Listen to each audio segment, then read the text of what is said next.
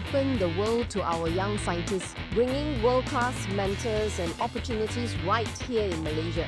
Seeing our young scientists passionate, curious and determined to make science matter for patients really gives me hope.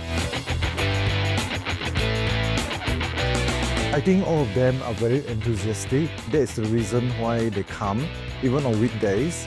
And at the same time, I can see that from the interaction as well. They are very inquisitive as well in terms of trying to gain knowledge and trying to learn. I think that is impressed me a lot.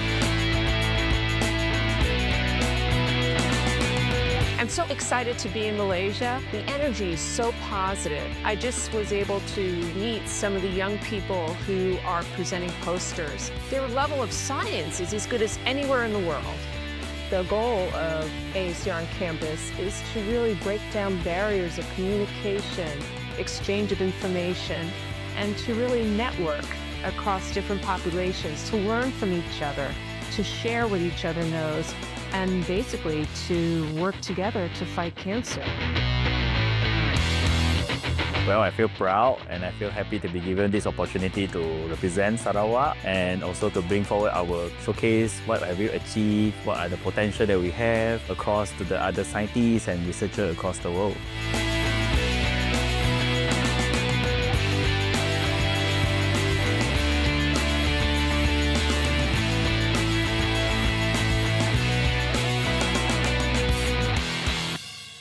I'm really glad he made it here today.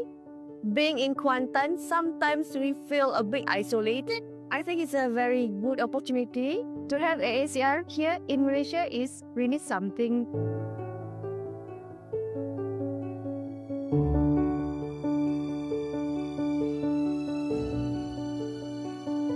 As one of the top 10 finalists for the poster presentations, I feel like it actually proved years of my PhD research work into finally being able to be seen, and I hope that other researchers as well out there don't give up. I'm very happy and grateful that I am going to present my work to a panel of such esteemed judges, which will help me ask questions that maybe I would not have asked, or maybe to think in a direction that I have not explored yet.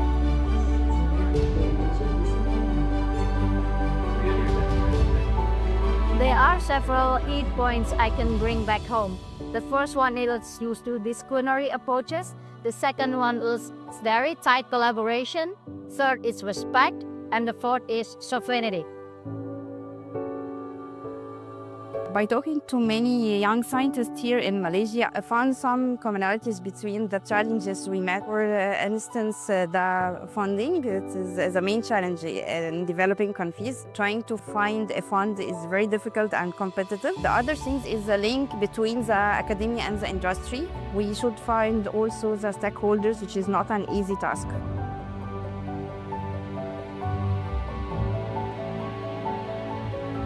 We may not have unlimited resources, but we have the drive to solve problems that matters. We work together and think creatively to build partnerships instead of working in silos. And this working with less has really built the resilience and the innovation we see in Malaysian science.